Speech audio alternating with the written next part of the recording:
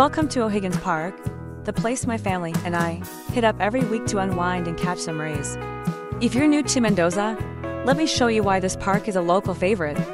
First off, O'Higgins Park is a gem for families. So if you're into sports, chilling out, or just soaking in nature, this park has it all.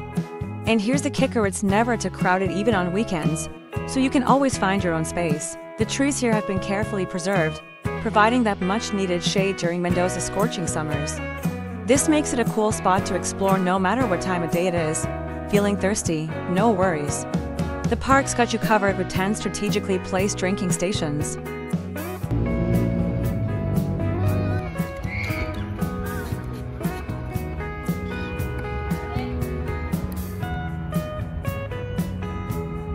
For biking enthusiasts, there's a 674-meter bike lane and a station with 24 bikes available for use.